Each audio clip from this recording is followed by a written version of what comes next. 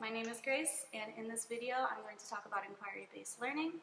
In my 7th grade geography class, we are learning about the religions of the Middle East, and through the 5 pillars of Islam, my students are going to do some further inquiry-based learning.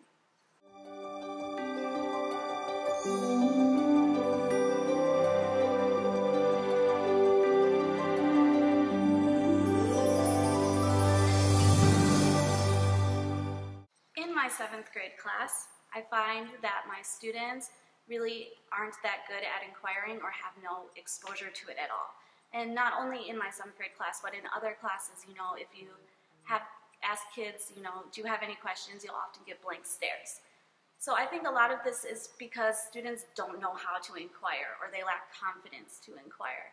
So one of the things that I try to do is use their strengths to help them build confidence and the desire to inquire.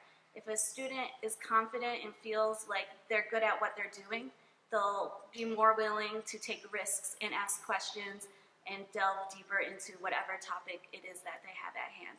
Through this task, my students were encouraged to inquire based on a differentiated teaching lesson.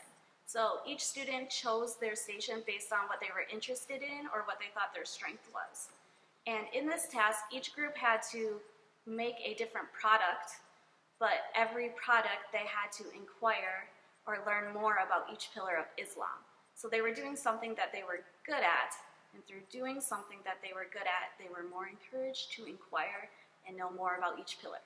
So some advantages of doing this kind of assignment is that the students learn how to inquire. They learn how to ask questions and what kind of questions they need to ask. They also gain confidence in asking questions. By doing something they're good at, they are going to be more confident to ask questions about how to improve something that they already know they're good at. And they also see an advantage in asking questions, so an advantage inquiry. They know that if you ask more questions, you're going to learn more about the topic, you're going to give a better quality of output, and they're going to learn more about that topic because they're interested in it. Something you need to be careful about when doing this kind of assignment is trusting the process. You cannot expect the students to complete it the way that you would complete it, or you cannot expect them to go through the process the way that you would go through the process, because the point of inquiry-based learning is that they're learning at their own individual level. So whatever questions and whatever process they need to do to get to the end, they have to take those steps, and they have to ask those questions, and they have to make those mistakes. And through doing that, they're going to eventually learn whatever it is you wanted them to learn, and they're also going to create something that they should be proud of. Overall, this day of teaching is a lot of fun. The students are having fun, they're learning how to ask questions, they're learning what kind of questions that they need to ask.